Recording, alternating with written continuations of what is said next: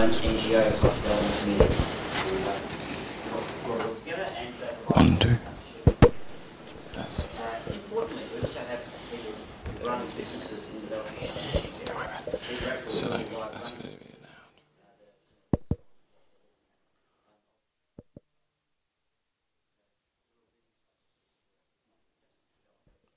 Check.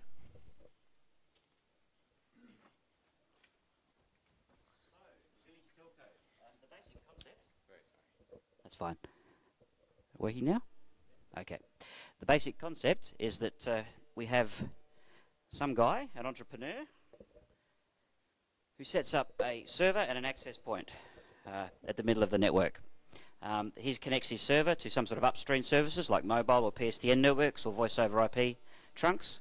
And then around the community, customers of his deploy mesh routers, for instance, in these houses around here. And what happens is they all form a collective mesh.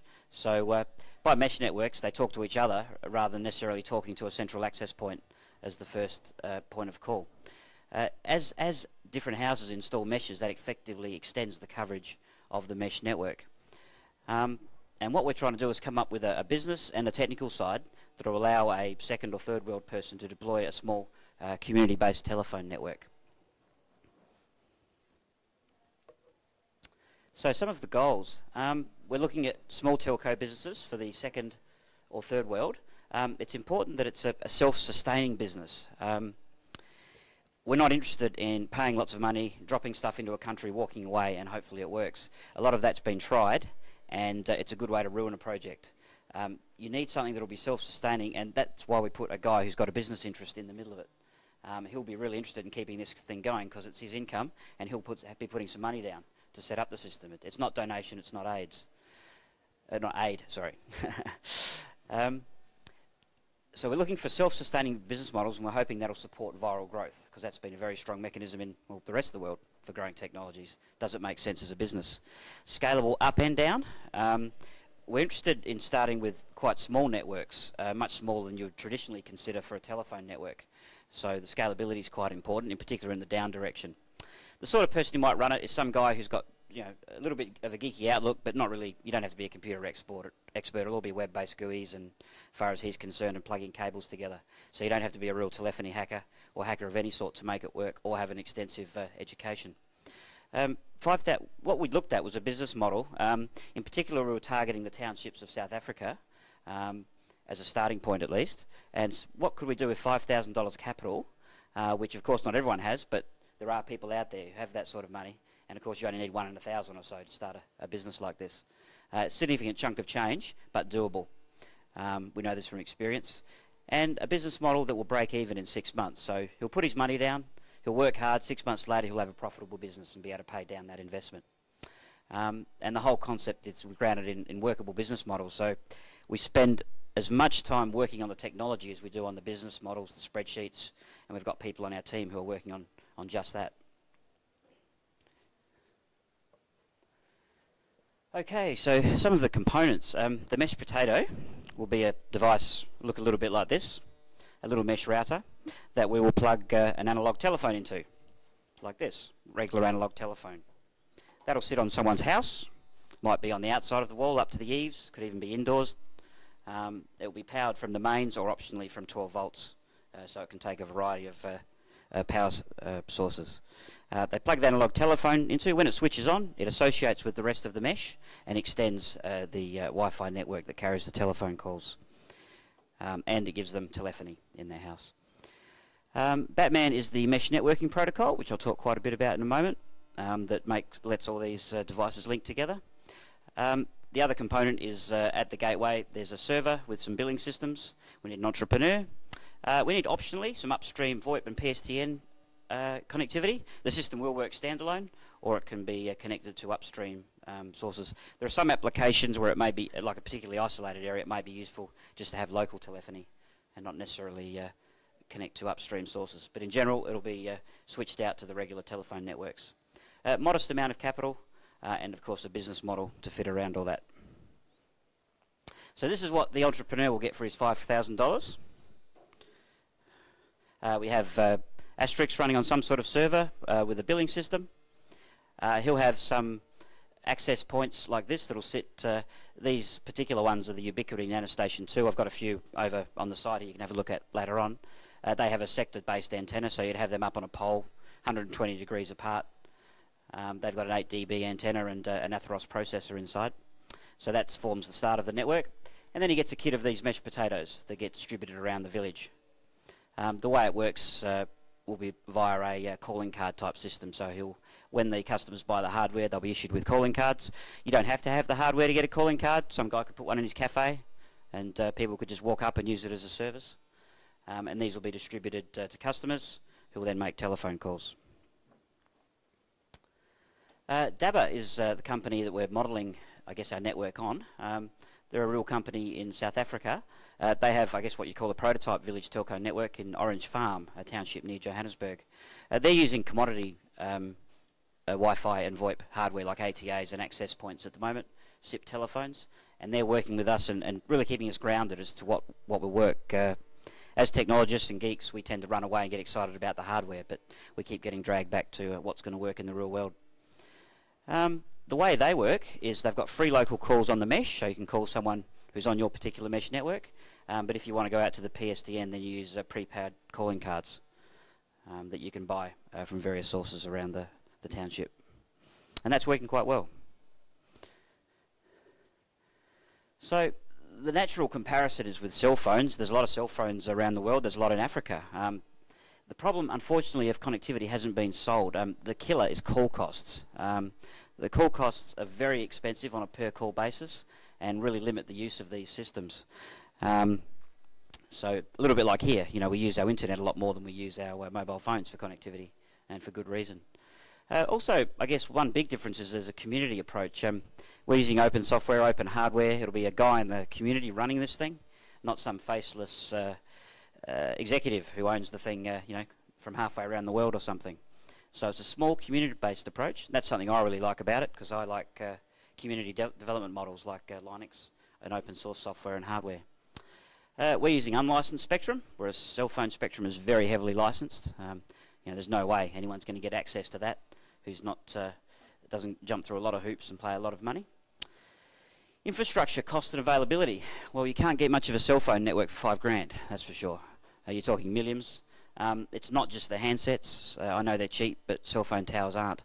And often infrastructure isn't available. You may not have electricity to run a cell phone tower and all the other bits and pieces you need.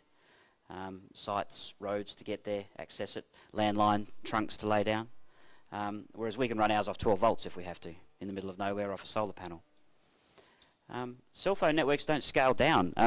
They don't. Sorry? This question? No. Sorry. Must be an echo. Cell phone networks don't scale down very well. If you're a village or a couple of villages a long way away from the regular networks and infrastructure, you're not going to get cell phone coverage and no one's ever going to put it in for you. However, one of these networks you can deploy anywhere. And I guess an idea that's been put forward to me recently is the idea of cell phones as a walled garden. If you compare cell phone networks to the internet, well, one obvious comparison is how much does it cost to send a text, compared to an equivalent amount of text on the internet. A good way of looking at it, and a friend of mine called Steve Song has blogged on this recently, what would happen if the internet had turned out like the cell phone networks?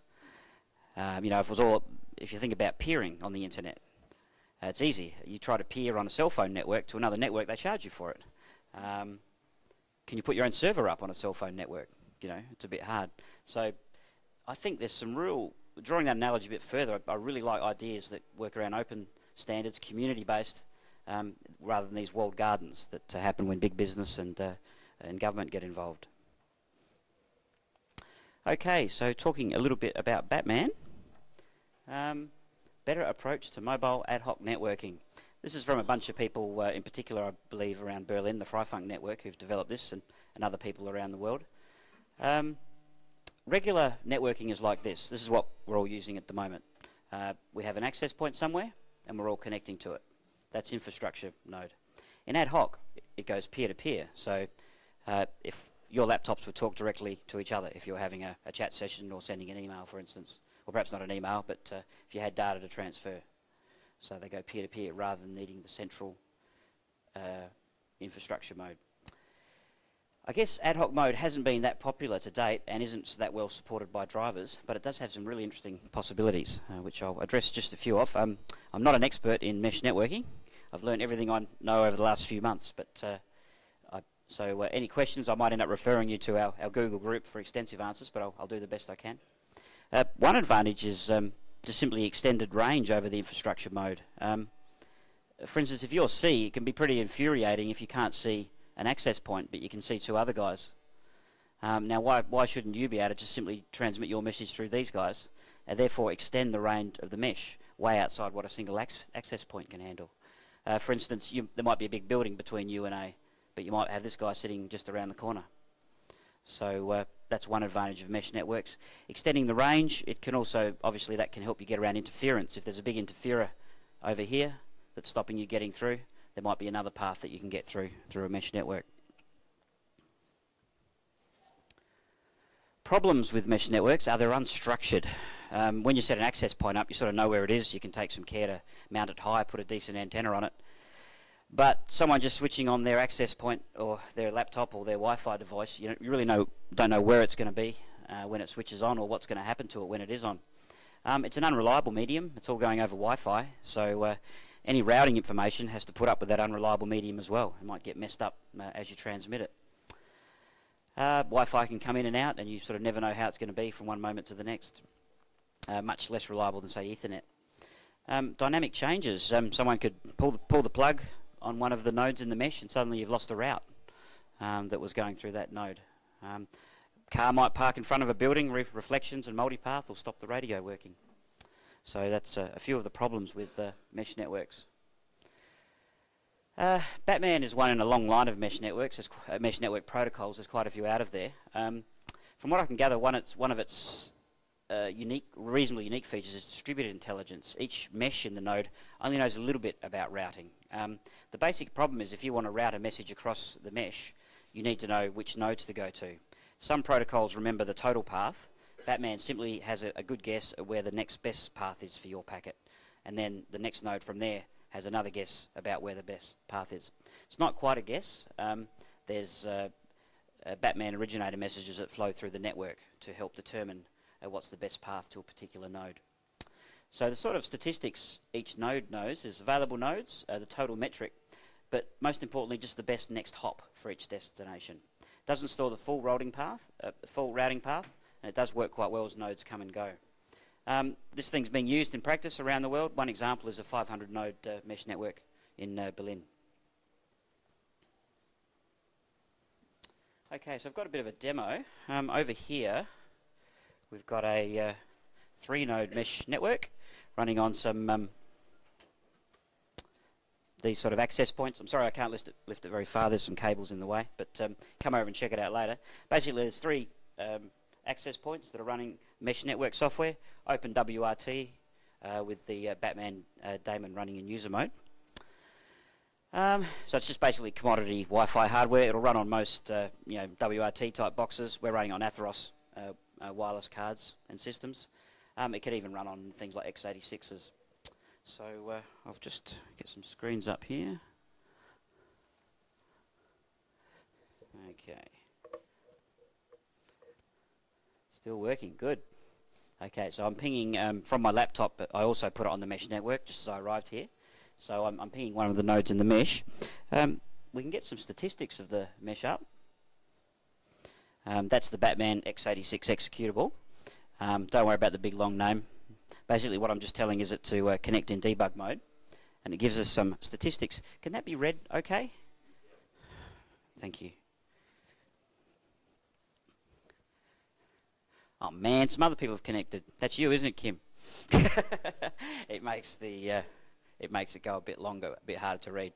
But okay, my IP is basically 1.10, and what it's telling me, if I want to connect to this guy, this is the next best hop I should make. I should connect, which is logically connecting straight to that guy, and this is a metric, which is pretty much a full metric. Now, let's see if we can find a counterexample. This guy, if I want to get to 1.103, I have to connect via this node in the mesh network. Oh, and see it just flipped over then? That's because it's recalculating the meshes, the hops dynamically, and it's now saying to connect to him, and now it's back again. Probably me standing in the way. So it recalculates the routes dynamically, as you can see. Now, I can sort of simulate or force a few route changes too, show you what would happen. What I can do on my machine is block the route to 1.3, and that'll force the mesh to find another route through the network for me. So I'll just do that.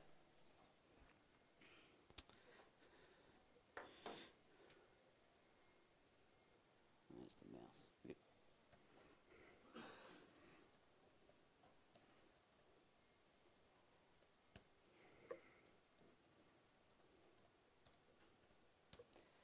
So that's just a little script that does a little bit of filtering. I'm just, to simulate someone parking a bus between me and 1.3, I've just put a firewall rule to block the MAC, block the direct path. So now you can see, instead of when I want to go to this guy, 1.3, now I've got to go via 1.2, and he's got a next hop that's 1.3. Oh, now it's swapped around again, but you can see it's not going directly. So that's an example of how the mesh network self-configures, self-heals as things go over it. Now, to get it running, I've written a script. Very simple. It's just a user mode daemon, and I'll show you an URL where you can download all this and some instructions in a moment. If any of you are sitting in the audience with a laptop and would like to have a go at getting on the mesh while I'm talking here.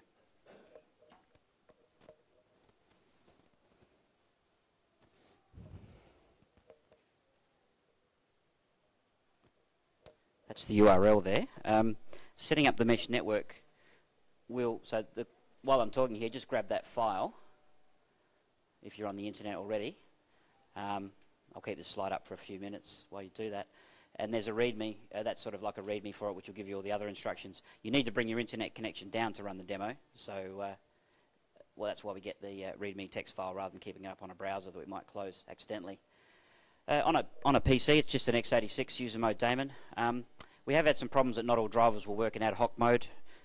Just basically, people have been using infrastructure mode for so long that the ad hoc support isn't perfect on all wireless cards.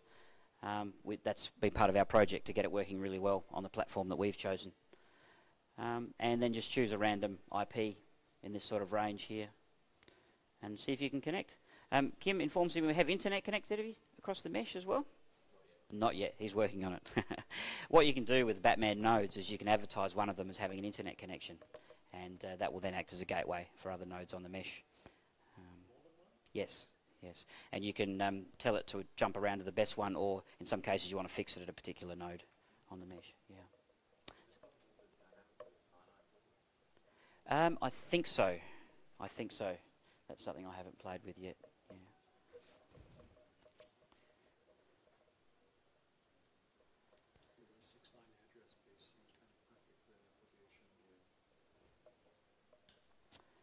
So, some of the challenges for the Village Telco is we're trying to make a sort of turnkey business, a bit like a franchise for people.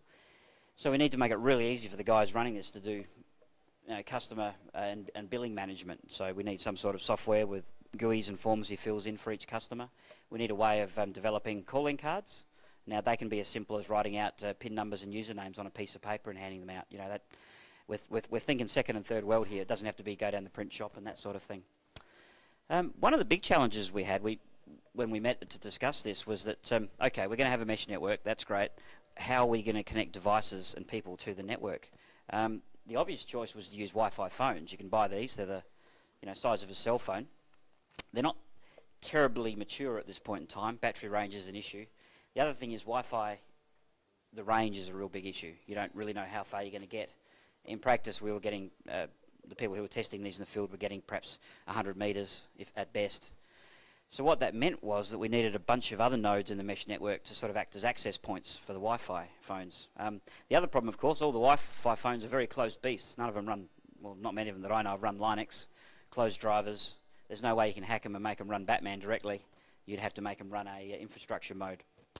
So what we were looking at was a bunch of Wi-Fi phones plus a bunch of mesh networks, mesh devices in the network to relay the signal. And so we we did a bit of brainstorming and came up with the idea of combining a mesh router, one of these, with an analog telephone adapter. These are devices that you can plug an analog telephone into and convert it to a voice over IP signal. But because we knew a little bit about the hardware and what's involved, we decided that we could merge these things two together, build them for approximately the same price as the mesh router, and then we simultaneously give people the access devices via the telephone as well as building out our mesh network.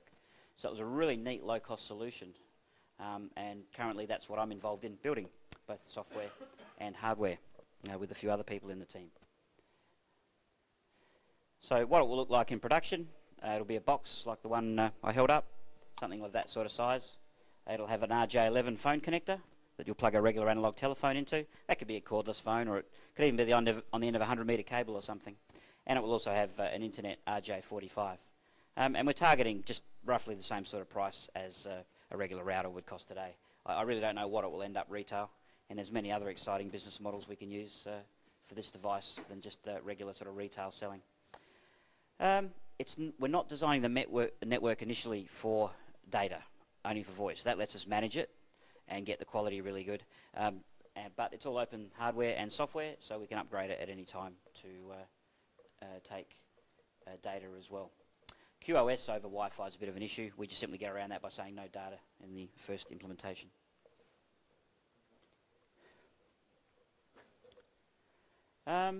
So the mesh potato design.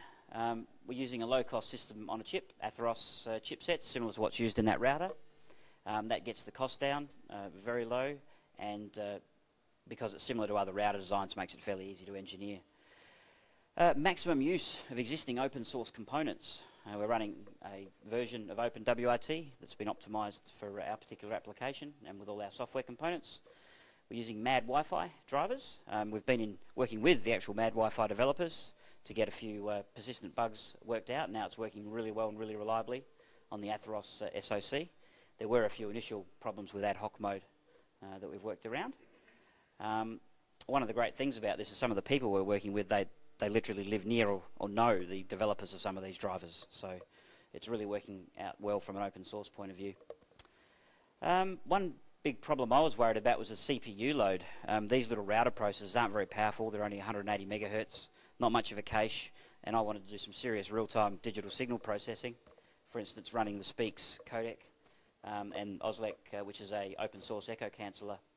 So one of the first things we did was spend a fair bit of effort getting all this software running on an existing router that used the same chipset and making sure the software would run fast enough. And the next challenge that we're working on now is developing a FXS port interface. These SoCs don't have very good interfaces, so you have to come up with something a little bit different to get the speech signals in there. This is a block diagram of the hardware.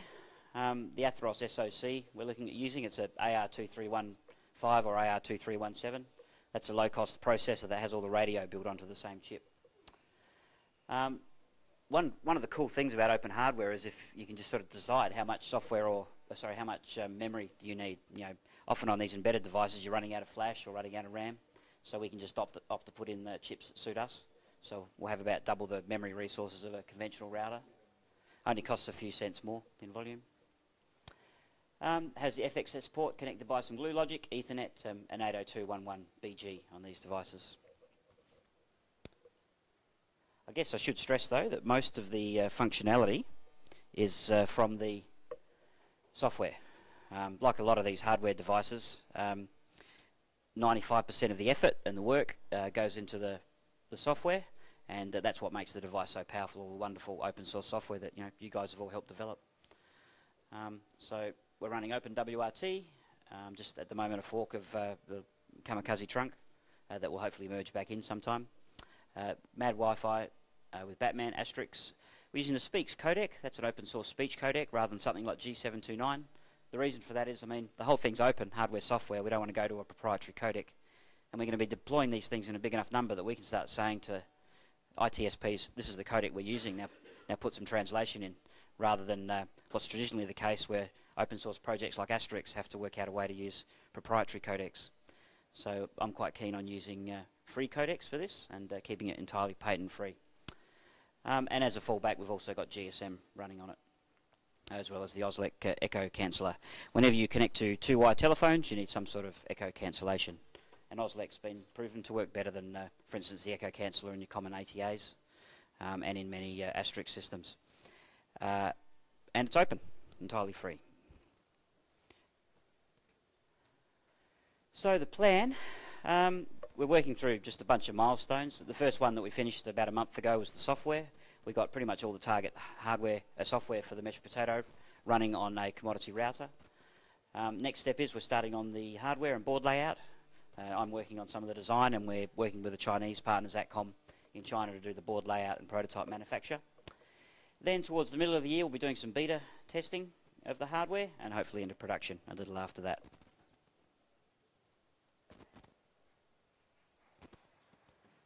Open hardware. This is something you may not have all heard of. It's something I've been playing around for about 3 years. It's real. This is an IP PBX. It runs Asterisk. It's about as powerful as a 1 gigahertz Pentium computer. Does a bunch of DSP. It's totally open. You can go and download the design files for this and build one very similar if you like. Several thousand of these have been made, and a lot of people are using these out in the real world. So open hardware is a real thing. People are starting to design hardware, open hardware for open applications. I'll pass that around for those of you who haven't had a play. IP04.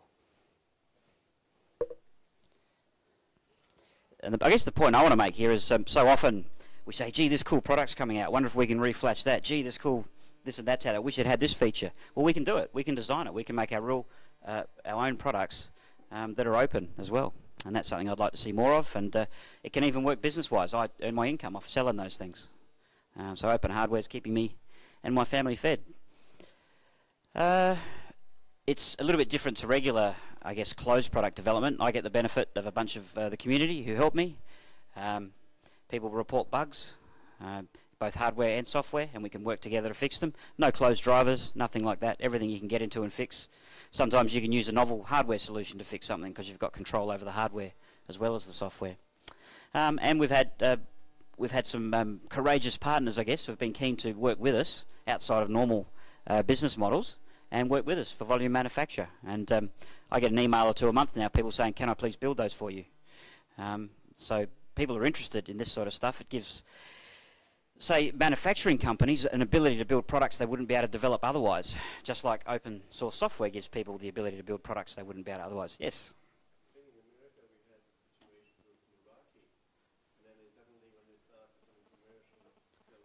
Yes, yes, that's actually a Meraki there. Yeah. Can you flash it with your software? Yes, but it's tough to do, so we're going to build a better one. Okay. Yes, that's another issue. Someone may start off with a open software community-friendly product, and then they may decide to close it later on. The board makes a decision. Too bad, guys. Well, I publish all the circuits for that. If I decide I want to get rich tomorrow and just sell that purely for profit and in a closed way, you guys can go work around that, and you'll still have the hardware available. The other thing is, I guess, that I'm quite excited about that hasn't really happened yet, but might soon, is there's opportunities for different novel business models. Most hardware products you buy cost 3 to 5 times what they cost to manufacture. I'm interested in some models for the developing world where an NGO, like the OLPC, NGO says I want 20,000 phone lines. Here's X thousand dollars to go build them at cost plus 10% from a factory, and the profits don't necessarily have to go to some sort of first world company. They can be used to build more product. Completely open and keeping it that way. That's what I'm sort of interested in. Africanization. Okay. The problem is, as I said, a lot of the people on the team have been deploying. Typically, they take something out of the first world, like an ATA or a laptop or whatever. They take it into the third world and it breaks after a few months because, for instance, of some environmental issue. Or just might be the sort of people using it don't have the education and they might treat it a little rougher, unfortunately. These things have really happened and have blown up hardware in the field, and we're going to explicitly design around them on our hardware to try and make the product more robust to developing world conditions. It costs a few cents the manufacture time to protect against these things. But if the thing goes down in the field, it might take weeks to get a new one out, or replacements may not be available at all. Static electricity on an antenna, that can zap the receiver, say during a lightning storm. May not get a direct strike, just the high electric fields. Can zap the receiver and make it deaf, so it can't pick up packets anymore. Reverse polarity on a DC connector. Just, hooking the battery up the wrong way around. Bzzzt. Silicon loves that, but not hard to protect against. This has happened. 240 volts connected to a 12 volt DC connector. Poof! Yeah. Yep. This is an interesting one. You just get a wide range of AC. I don't know if any of you have ever been to places like India and things, but they often have big power conditioning boxes to keep the power within normal ranges so it doesn't zap things. You can get 350 volts AC if the electricity network's just started up in the morning and there's not many people using it, or you get 110 volts AC. So you need a fairly wide range power supply that can handle that, plus a lot of glitches and spikes, and that causes quite a lot of product to blow up in the field. And a bunch of environmental things. There's some friends of mine who put Wi-Fi routers up poles in places of India. They get covered in green gunk all over the connectors after a few months, just from high humidity. And a bunch of other environmental issues that we hope to protect against. And the one I know a little bit about is lightning protection on FXS ports, which is the FXS port is where you plug your telephone into. This thing could be stringing 20, 30 metres through the rain or in the mud before it gets to the telephone, and it could get zapped as well. Some ideas I'd like to leave you with. Cell networks is closed, very strong licensing. You have to do a lot of lobbying to open a new cell phone network. Cost per bit versus the internet, where you have open standards and unlicensed. Pretty much anyone can connect and very cheap. Just goes to show, how much powerful phone networks could be if they're a little more open, like the internet is. How much more they could have brought to us. Community ownership of telephone networks rather than big business or government. Some of our people who have been doing development for a long time have said this to me a few times. How many good projects have been ruined by money? So you see something sort of starting to work in the field, you throw a grant at it, and suddenly that distorts the whole thing, and the thing just fizzles and dies. So actually throwing money is not the solution. That's why we've arrived at, I guess, our next iteration, which is a business model around everything. Voice is the killer application. A lot of illiteracy in the developing world. Everyone can talk, so everyone can use a telephone. And I guess in the background there, we are building a nice little internet backbone. So that could be used in the future with some firmware upgrades to give people internet connectivity as well. Another idea I've found through talking to some people and some research is that 60% of all calls are local. So we always think VoIP, you've got to have that big back end up and that big pipe, which is a problem in the developing world. You may not have an external link to the rest of the world, or it may be very expensive. But there's a lot of utility in just being able to call your mum 5 kilometres down the road. We take that for granted, but the example I use is imagine your mother's sick. You have to track down there, and it might be half a day, and that's time you could be spending earning a productive income or feeding yourself. So making a phone call over a 5 kilometres distance has a lot of economic value to someone who doesn't have any other connectivity. The meshed potato is very, very open, and it's useful in a lot of other ways. We could unscrew the antenna on it, put a dish, and have some Wi-Fi long shots. We could start connecting people meshes over 10 or 20 kilometres, rather than just in the few houses down the block, for example. The future for many people is the township. Over the next couple of decades, perhaps a third of the world's population. And you and I are going to help them get connected, I hope. And that's it. Thank you.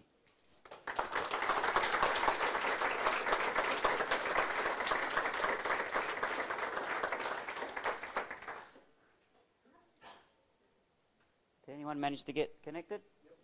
Cool. Look at that. That's the biggest mesh you've ever built. You guys can help me test this thing. Yes?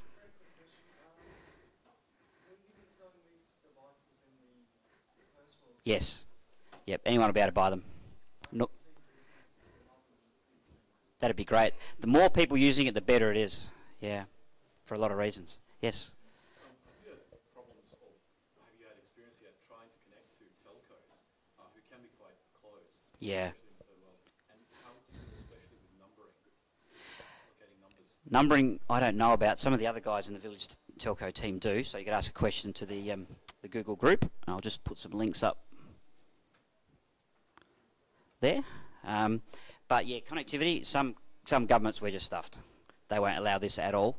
Others on the borderline, until recently it was illegal in South Africa, but now it sort of is. Yeah, that is an issue. In that case, sometimes it's okay to just have a network that's not connected to other networks. Yeah, if it's the middle of nowhere, no one's going to say much sort of thing, but that is an issue, yes.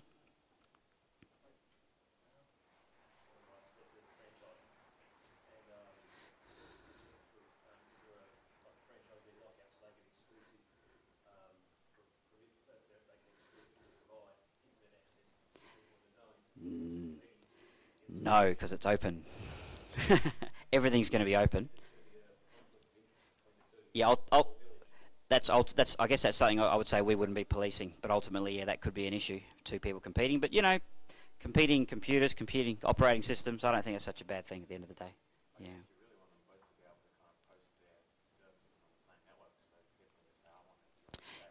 Yeah, that's it. You could have the same network. They might do a deal where one of them routes to one area, one routes to another, or they both have different bandwidth. They might be able to support each other. Yeah.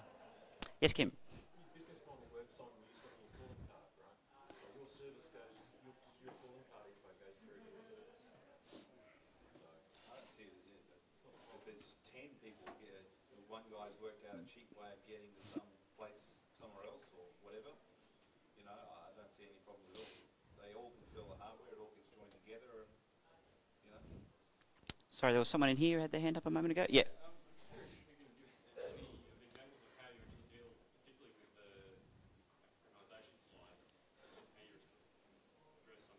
Oh, okay. Well, I can give you an example. The OLPC people I was talking to the other day, they had special wide range adapters made. The AC adapters, exactly the same issue. So for that, you make sure the input components can tolerate the wide range available. For instance, most rectifier bridges at the input of a switch mode power supply will have a 350 volt low voltage. So you bump it up to 450 or 500, you pay a cent or two more. But you do it in the factory where you're making 10,000 of them. Yeah. Yes.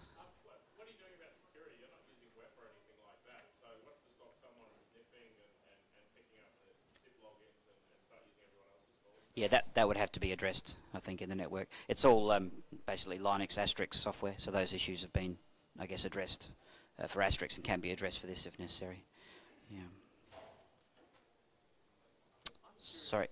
Yeah. How well this scales up? Like, how far apart do the nodes need to be to communicate well, and how many hops can you put in before it starts getting nuts, and what does that translate to in physical space? Yeah. And also, just how many total nodes can you put in? Yeah. What you do is, just as it grows, you start segmenting the network. For instance, those 3 antennas I had pointing, you might have them on different channels, and they're effectively 3 different meshes. In terms of where you place them, how far, you really don't know. You stick them out there, you suck it and it sees, and you stick another node in between if it's not far, or you stick another backbone link. So there's no real easy way to calculate it. I have made phone calls from Adelaide to the Fryfunk network. We've counted 20 hops, and about 5 or 6 of those are on the network. It was fine, using both Skype and Asterisk. So you know, it does work. We've done VoIP over mesh networks already. Yeah. Sorry, yes, you had a question?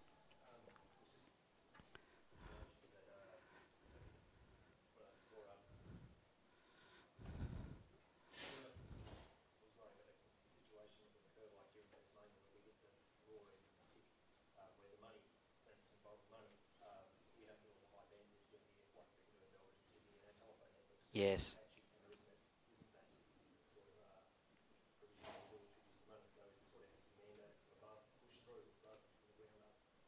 Yeah, it is an issue. At the moment, I guess we're targeting a country like South Africa that's got a mix of first world infrastructure and second world, people living in, you know, things like the townships. So on the edge of that, you have fairly fat pipes, but they have no penetration into the township. In other really developing countries, it's a big issue. You know, there aren't any internet pipes around, so that's one that we're relying on existing infrastructure. But there may be public switch telephone networks that we can switch into, or existing cell phone networks. Yeah. So it is an issue, and one I guess we don't have a 100% solution for right now. Yeah. Sorry, yes. No, but it could. In fact, anyone got an OLPC on the mesh right now? I think Yeah, there's a couple of OPCs on the mesh right now, so there's no reason why they couldn't. Yeah. Yeah. There was a question up the back. No. No, that uses, I think, 8011S or N or something. It's a layer 2 protocol, whereas this is at the higher layer. So no, they're not the same protocol. Yeah. Yes. Yes, definitely. Yeah, that's sort of something that I'm interested in playing around with. You know, long-distance Wi-Fi shot between them, join the meshes together. Rather than being a commercial business, it could be the village that pulls together to buy one of these kits, and the village next door, because they've obviously got a lot of links, and they point their access points at each other, and bingo, they've got their little local telephone network. And then they might decide to make free phone calls. Good on them, you know, and not have to get slugged, you know, 50 cents a minute for GSM. The situation in telephony in some parts of the world is, I've heard of situations where someone to ring an office 100 metres ago has to pick up a GSM handset just to talk 100 metres away. That's all there is, and it costs them heaps. Yes.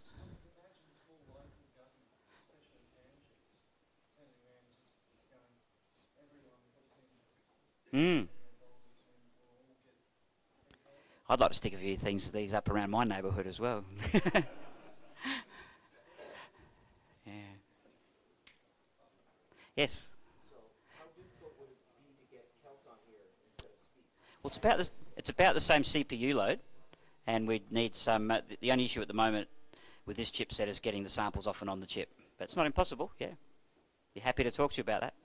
A wide-band potato, low latency. The only thing is we do have big delays on the IP packets for exactly the same issues you mentioned. To get the Wi-Fi performance, we're actually aggregating packets to 80 milliseconds. So, but the high bit rate, the high bandwidth would be very welcome. Yeah, that would make it superior to a first world telephone, which would be lovely, wouldn't it? Sorry? Yeah, we go wide band on Speex, but Celt's a bit sexier right now, isn't it? Yeah.